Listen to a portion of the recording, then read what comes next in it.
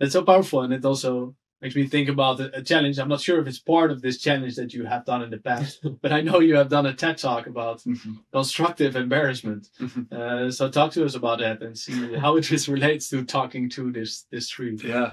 So constructive embarrassment, for those of you who've never heard it, constructive embarrassment is when you put yourself on purpose in an embarrassing situation. I know everyone is like, why would I do this? Right? This is pretty awkward. Why should I do this? I have enough embarrassing things in my life. Well, when you put yourself on purpose in the embarrassing situations, you learn how to deal with feelings of judgment. You learn how to feel how judgment feels on your body. Because think about it, any time you give a presentation, why do you deliver it in not the best way? It's because you're scared of what other people think about you, how they perceive you, how smart you are.